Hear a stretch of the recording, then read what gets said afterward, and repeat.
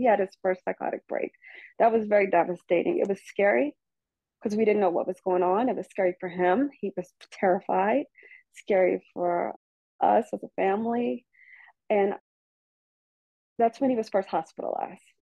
This was about 16. We went on and off for about a year, in and out of hospitalizations with psychotic breaks because he was having episodes after episodes.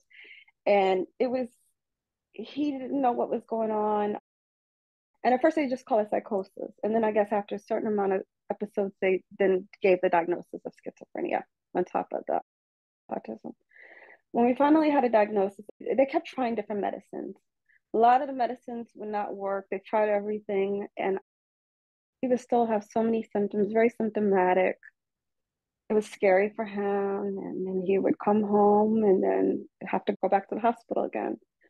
And he missed birthday, holidays. It was a very difficult time. As a parent, to see your child go through that, and he is such a wonderful child, to see your child suffering like that, it's the most heartbreaking thing. It was very difficult. I was also pregnant at the time with Hmm. twins. And so it was really hard on pregnancy, but I just made an effort. I wanted to get him better and get him help. That was my focus. That's all I Hmm. wanted to do.